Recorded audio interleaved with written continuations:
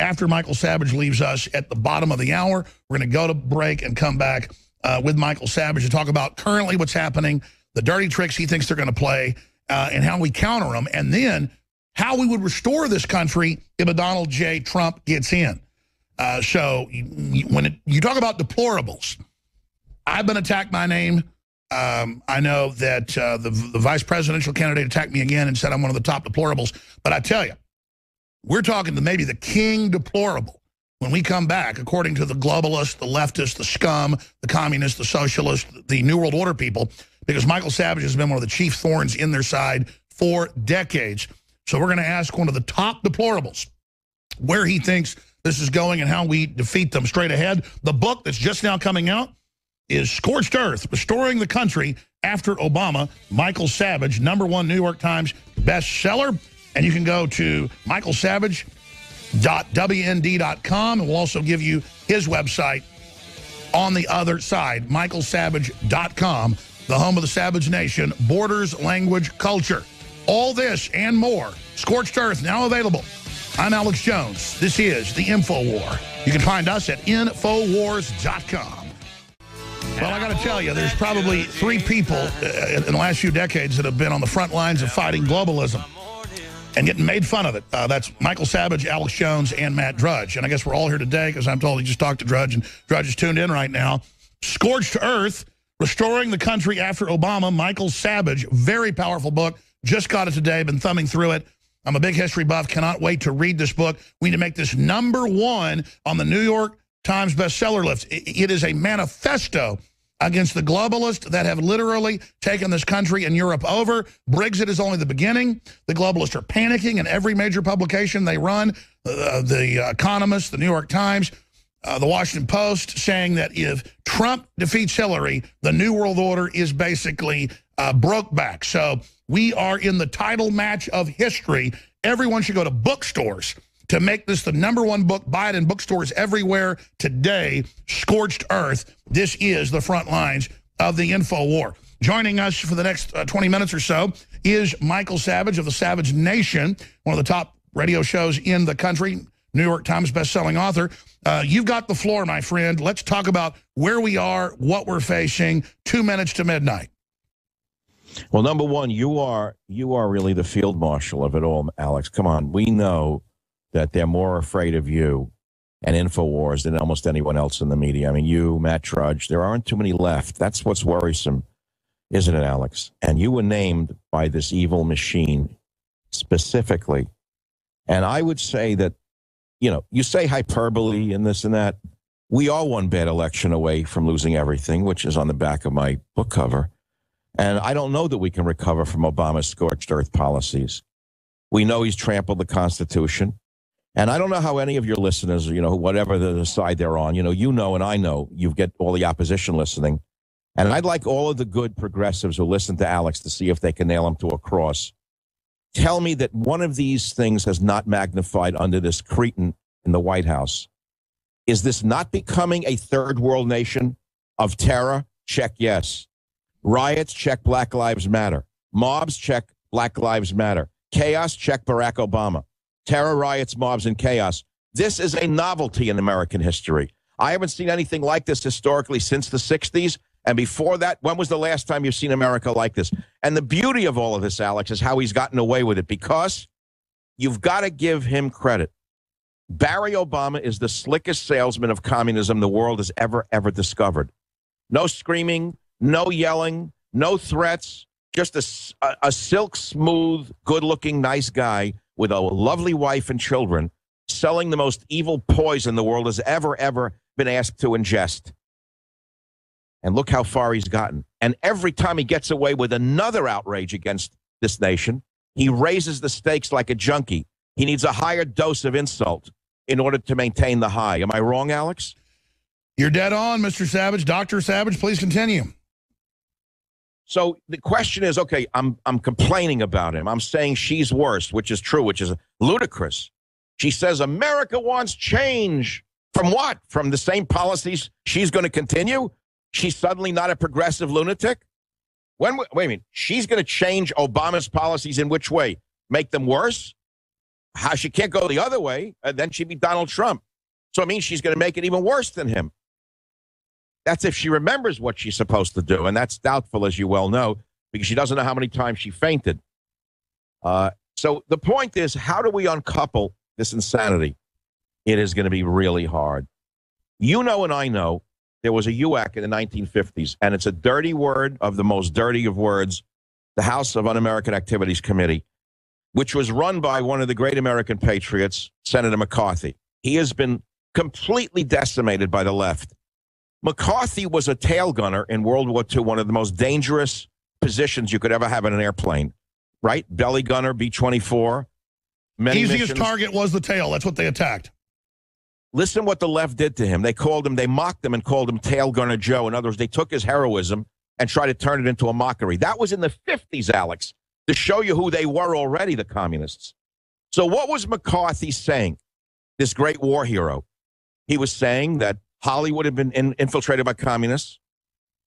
The journalists had been infiltrated by communists. Academia had been infiltrated by communists, and the government itself. Well, what happened was they had the hearings. They ruined him. They destroyed the man. And then what happened in the 1990s, I'm sure you remember the book, the Venona Papers came out. It was a Soviet-Russian publication. Turned out it was all true. The Russian documents came out, and it was worse than what McCarthy was saying. Worse. It confirmed who in Hollywood, who in academia, who in government was, in fact, an operative of the Soviet Union. So there were subversives. UAC was exactly on target. I say the only way we can save this nation is not talking about it, but by rooting out the subversives in the United States of America. And I know many libertarians are afraid of this for fear that it will turn on them. Well, let's put that fear aside for the moment. In fact, let me just add this since you're saying this, because this is a point I want to make. If you look at the globalists, if you look at their leftists, they're saying the alt-right can't be tolerated. They're saying we need to be shut down and arrested. Hillary says she's going to shut down Breitbart. That means Drudge, you. They say they're bringing back fairness doctrine. They say they're coming after us. They're run by this foreign globalist Soros. Russia's already kicked him out. These are foreign globalists here overthrowing our country. So under the Constitution, these aren't even citizens. They don't have the rights. They're here overthrowing the system. To survive, we must go on the offensive. We must root them out. It's the only way to ever beat them. They are criminals. They are subversives. They are Saul Alinsky pledging to Lucifer. Please continue. Yeah, they want to lynch all of us, if not electronically, then physically. And the fact of the matter is they have names. These are not nameless, faceless organizations. The number one and the worst of them all, in my humble opinion, is the ACLU. The Anti-Christian Liberties Union is the number one. They're the head of the snake. Now, the man behind all of it is George Soros, the most evil man on the planet, in my estimation, the absolutely most evil person the world has seen in modern times. You know, you don't have to hang people, electrocute them, put them in cages. You don't have to do the things that ISIS is doing to be evil. He's evil on a larger scale than the ISIS executioners are, because he's gutting the United States of America. He's trampling on our Constitution. He helped fund the Arab Spring. He helped fund the Arab Spring. Hillary, all of them. Amen. And I keep saying she owns it. He was the one who, by the way, he funded it. But you know who was the architect, the best I can put together, was Zbigniew Brzezinski, Jimmy Carter's national security advisor. Brzezinski was the architect. Soros was the financier. Hillary Clinton was the publicist and an actor, along with John Kerry. I'd say she was the quarterback with Kerry and Obama. She destroyed the Middle East. She owns that. How does the media, forget the media, why doesn't Trump put her on a cross with that one? And by the way, Mr. Savage, Dr. Savage, that's not hyperbole. She literally destabilized 20-something countries that Al-Qaeda and ISIS are running around. Hundreds of thousands of dead Christians. They won't even let Christians out of the region. These people are demons, just like the true liberal Assange said, look, I've got the documents. The press is dead if she gets in. Our necks are in nooses. She's a demon. You must stop her. I hear you. And I also saw who wrote the other day that Obama, the nice, slick, smooth, nice family man, has created the greatest surveillance state in the history of the world. And suddenly liberals are afraid of it because they understand what happens when the guillotine starts falling. First, it takes out your opposition. But as the world learned during the French Revolution, the guillotine has an unlimited taste for blood. And it doesn't stop with the enemies of the revolution. Then they turn on their own kind and start executing their own so-called counter-revolutionaries. as was done in the Soviet Union. Always happens. As was done in Cuba, as was done in Hitler's Germany. They killed their own. The brown shirts. And the guillotine keeps falling and cuts heads. It is the most thirsty instrument on earth. And that's why the left ought to step up and shut their fat mouths when we stand up to these monsters. These monsters need to be stopped or we're all finished, left, right, and center. That's right. So how do we stop them? Your book, I just got it, incredible, gets into the blueprint, sir, with your incredible historical understanding. How do we beat these bastards? Because they know we've got them in a corner now, but what tricks are they going to play? And then if we get Trump in, the battle just begins. What do we do? Oh, you said the magic words. If Trump wins, the battle begins, because we know he is surrounded by neocons. We see that. I was shocked to read yesterday he hired Woolsey. Yeah. Woolsey, the former head of the CIA under Bill Clinton, is now going to be his CIA director. So I laid in bed last night. He said, wait a minute, what is this about? And I said, well, you know, the CIA is a complicated organization. I mean, you need someone who knows how to run it, right? But look at Woolsey's track record. How could he join it as a senior advisor? Why him? Isn't there a returning combat veteran who worked in military intelligence who would have been a better choice? Some higher-up American citizen, patriot? Somebody like General Flynn. CIA under Trump. Why Woolsey? Why Foggy Bottom all over again? Okay, but Alex, I don't want to waste your time. No, please take over. Well, the way to defeat the enemy is to know your enemy. The way to know your enemy is to name the enemy. So who are the subversive organizations who have destroyed and are destroying our civil liberties? We know the ACLU. We know the Southern Poverty Law Center. Yeah. We know CARE. In my opinion, those are the three top of them. But I want to read to you all the others. Can I do that? Please. Because I made a whole list in Scorched Earth. I studied the cockroaches. And I said, let's bring them into the light and expose them, make them scatter like cockroaches when you turn on the light. The request I am making, Alex Jones, and to all your listeners is this. Name subversive organizations. As organizations you consider to be so far off the ideal of the American way that they are in fact subversive. And what does that mean? That means they spend all of their resources going against the wishes of the Constitution and the taxpayer. So who are they? I have a list. They're right here. Who are these organizations? They're trying to conquer us. They've done a pretty good job so far. They see us as deplorable because we just want to be free. National Lawyers Guild. Who are they? One of the most dangerous activist groups in the nation. Every time there was a riot by Black Thugs Matter at an anti-police protest, the scum in the National Lawyers Guild sent out their deranged psychotic lawyers from the worst law schools in America to make sure the police could not do their jobs. Every last shyster in the National Lawyers Guild is the type of lawyer that you have come to hate in plain English. Now, of course, they will argue that they're just for the underdog, that they're there for the poor immigrant and the oppressed minority. Well, you know what? I don't buy it.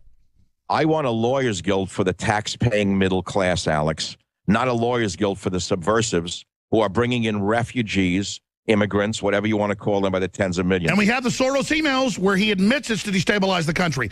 He admits destabilization.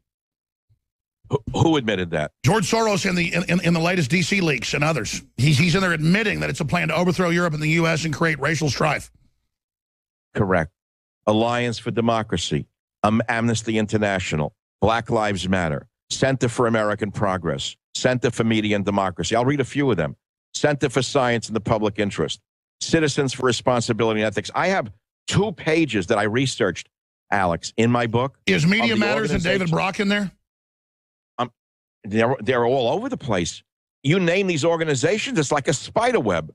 Rockefeller Brothers Foundation, Blue Moon Fund, things you never heard of. Ford Foundation. Joyce Foundation. Who ever heard of the Joyce Foundation? HKH Foundation, Dolan Charitable Trust, Vanguard Foundation, Archer Foundation, Saul Alinsky's Back of the Yards Community Council, National Hip Hop Political Convention, Cuban Council of Churches. People don't even know these organizations. These cockroaches are crawling all over us, devouring our flag of liberty, Al. You're absolutely right. And they admit they want to collapse us and our borders into a world government. Dr. Savage, when you say the battle just begins, and I say that if Trump gets in, and I'm not counting our chickens yet, I mean, why do you say the battle just begins? We just lost to Skype. Skype is a wondrous thing when it has its issues. Ladies and gentlemen, this is so historical. The establishments control the left and the right to bring in globalism, but they're making their worldwide takeover with the left. And this is not a liberal group. Liberal means lower taxes, more freedom, more control locally. This is not liberal. They call themselves liberal to have the moral high ground. The Republican establishment is working with them in a big, big way. The book is Scorched Earth, Restoring the Country After Obama. Michael Savage. We're listeners supported by you, our main sponsor of listeners. We have Hillary for President shirts at cost, $9.95. That includes the shipping, $9.95. $9.95 shipping and the shirt all together. That funds the operation. InfoWarsStore.com, InfoWarsLife.com for our supplements. But get the book, Scorched Earth, Restoring the Country After Obama, Michael Savage. Get it in stores so that it becomes basically an end cap and a bestseller to educate people that are not aware of what's happening. Because that's Michael Savage's real skill, I found. That's something I'm able to do as well. Most of these mainline right-wingers can't do it because they're just following a script, is that he's able to get leftists, a lot of them that mean well, out of their cocoon. And Dr. Savage, continuing with these subversive organizations in the 5-6 minutes we have left, you promised to come back next week if your voice isn't out. I really appreciate you to do more and talk about the campaign. But hitting some of these other areas, her health, her cover-up, the mainstream media's ratings imploding, them trying to start all these new wars. Russia, I'm not lionizing Putin, but he's bringing back nationalism. He's arrested and thrown out all the Soros people as subversive. I mean, just all the crazy things happening. It seems there's a quickening. Do you agree with that? And what does this signify? What you just said, you explained it better than I could, Alex. I mean, you see the global picture. The fact is, which one do you want me to talk about? Anyone you want. Just, I mean, the top things. Talk about something that in the middle of us talking about and me listing all the subversive organizations that I researched in Scorched Earth. Did you notice what happened? We lost the connection, that my Skype dropped. Did you catch that one? It's crazy. Well, they admit Google's all game, the internet's game. They admit they're blocking terms for searching on Hillary. They admit they're censoring patriot groups in Europe that criticize open borders. It's crazy. You mentioned a key word there, Google. For weeks, I've been railing against the monopolies that have emerged in America under Obama, the dictator. Google, Facebook, Microsoft, of course, had been there before. Look at these companies. They're violating the antitrust statutes of the United States legal system. There is an antitrust division of the U.S. Justice Department that does not touch Mark Zuckerberg, does not touch the Google boys, does not touch Bill Gates. And there's a reason, because they all support the globalist New World Order agenda. They support it to the nth degree. And I've been screaming that when Trump becomes president, he must reactivate and use the Justice Department to break up these monopolies and give other people a chance to build a business.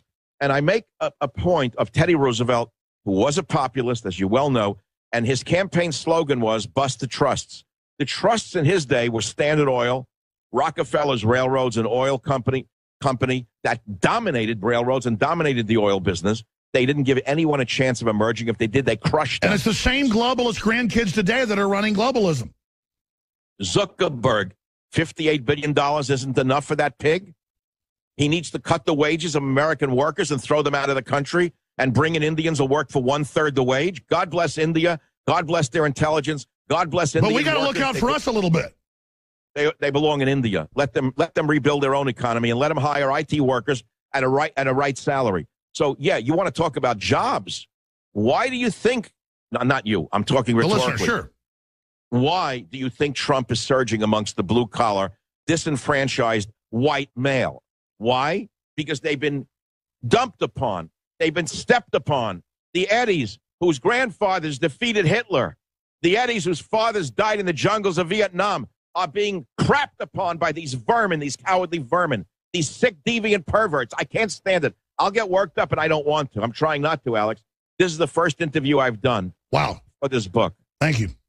And Alex, I got to tell you, you're on the front lines. You're going to be around a lot longer than I am in the media and probably on this planet. And you're doing the job that needs to be done.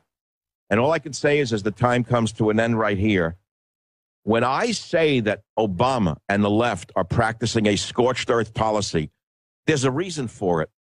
When an army retreated in the past, they burnt everything to the ground. They burnt the crops. They killed the livestock. They burned the barns. Scorched they burned earth. The houses. Is that not what's going on here with this left when they see an ascendant right, an ascendant American? That's right. They're blowing it all up. They're burning our pathways to survival. They're burning our internet. They want to burn radio. They want to burn any access. They're trying to the start audio. race war. They're saying kill the cops. They're getting away with everything. I keep saying, Soros gave them $70 million to those street thugs. All we need now is Obama to turn them into his well-funded private army. He can deputize them and give them government arms as he did ISIS. And then you will have the young pioneers of the Soviet Union. You will have the Red Brigades. You will have the Red Brigades of communist China frightening everybody in the society on a daily basis. Alex, we're that close to it all coming to that. Obama is not finished yet. He has several months left yet to burn it all down, Alex. I agree. We've only got a minute left then. In your gut, you're a smart cookie, Dr. Savage. What do you expect them to pull? Remember what George Bush did in the last few months of his regime? I was screaming and warning George Bush is a fiscal socialist. He's not through yet. Do you remember the housing crisis that followed? I expect that if it looks like Trump is going to win or Grandma falls off the stage again for good and they replace her with Freddie from one of the Nightmare movies, Kane Who Can't Win, I expect the worst. I expect them calling off the election. I expect martial law. I expect, if that is not possible, I expect a complete financial breakdown to create even further chaos. That's what I expect. I concur with that. So every person, every race, color, and creed that wants to live in a somewhat free country now be involved, spread the word, expose these people. They're all over the news pushing the idea of suspending the election now because of Hillary. The book, Scorched Earth, in bookstores all over the country. Michael Savage, michaelsavage.com. Thank you so much for spending so much time with us today. We got about 45 seconds. Final point. There is no final point. The nation is wrecked right now. It's going to be unredeemably destroyed unless the Republican candidate wins. And I keep saying Republican candidate now because if I say the word Trump, people turn off. There are so many anti-Trump fake conservatives out there that the minute you say Trump, they go into overdrive. So say the Republican candidate. That makes it a little easier for them to recognize that there is a choice right now. They're really showing themselves as operatives, aren't they? Oh, all the people who hate Alex Jones and Michael Savage, who are true blue conservatives, who are they? Who are they, Alex? We don't even need to say their names because they've destroyed themselves. That's the good news. They're losing the war. They've revealed themselves. The fight's now out in the open. And Dr. Savage, my gut tells me we're going to win in the end. What do you think? Well, with men like Glenn Beck rubbing his face in cornflakes, who was obviously a very... you look at him putting his face in cornflakes, the man is obviously a very disturbed individual who was never on any solid ground. And I have said before, liberalism is a mental disorder. You, sir, are absolutely right. You've charted the course. God bless you. Thank you, Michael Savage. Get the book, folks. Alex. Incredible interview.